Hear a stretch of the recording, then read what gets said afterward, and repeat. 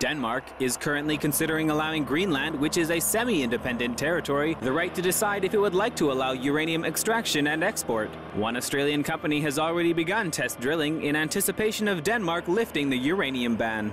It's a very significant signal that Denmark is sending to Greenland, saying, we will not stand in the way if you decide to pursue mining and export of uranium.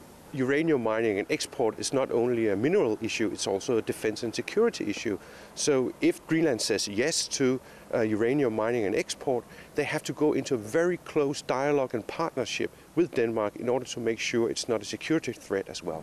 Greenland is a vast, sparsely inhabited island which contains large and diverse mineral deposits. It is thought to possess the world's 5th largest cache of uranium. Environmental watchdog Greenpeace, however, is worried about the implications on lifting the current mining ban. It would be hypocrisy if we suddenly started to be an exporter of uranium, and we hope that the Greenlandic politicians will say, no, this is not a route for us to take. But if they do, I think that the Danish politicians must step in and say this is a matter of foreign policy, it's a matter of security policy, and that we can simply not have.